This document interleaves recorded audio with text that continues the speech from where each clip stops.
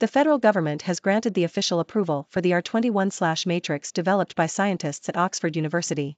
This was announced by the Director General of the National Agency for Food and Drug Administration and Control, NAFDAC, Mojisola Adeyeye, during a press briefing on Monday. In exercising its mandate is stipulated by its enabling law, Cap N1 2004, to grant registration approval, and is granting registration approval for R21 Malaria Vaccine, recombinant adjuvanted, that was manufactured by Serum Institute of India, and the market authorization holder in Nigeria is Fitsin Healthcare Limited. The R21 malaria vaccine is an adjuvanted protein vaccine presented as a sterile solution.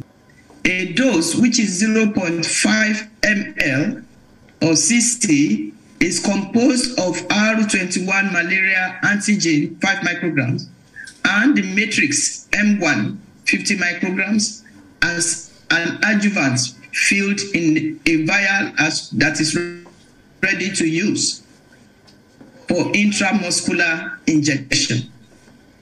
The vaccine is indicated for prevention of clinical malaria in children from 5 months to 36 months of age. That was why I was underscoring the prevalence among children. The vaccine is indicated for prevention of clinical malaria in children from 5 months to 36 months. The storage temperature of the vaccine is 2 to 8 degrees centigrade.